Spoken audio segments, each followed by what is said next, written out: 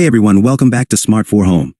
Today we're diving into the world of tech lingo, and we're tackling a term that you might have heard thrown around but might not fully understand. NFS. So, what does NFS actually mean? Stick around because we're about to break it down for you. First things first, NFS stands for Network File System. But what exactly does that mean? Well, imagine you have multiple computers connected to a network, like your home Wi-Fi or an office network. NFS allows these computers to share files and resources seamlessly, regardless of their operating systems. Think of it as a digital highway where files can travel from one computer to another at lightning speed.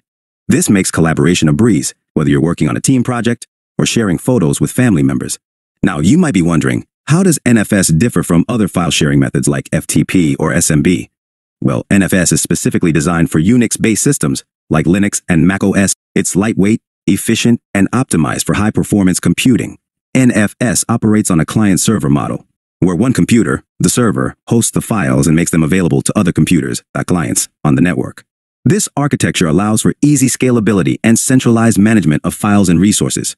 Setting up NFS is relatively straightforward, especially on Unix-based systems. With just a few configuration tweaks, you can have your own file-sharing network up and running in no time. Conclusion. So, there you have it. NFS, or Network File System, is a powerful tool for seamless file sharing and collaboration in a networked environment. Whether you're a tech enthusiast or just curious about how computers communicate, understanding NFS opens up a whole new world of possibilities. Thanks for watching.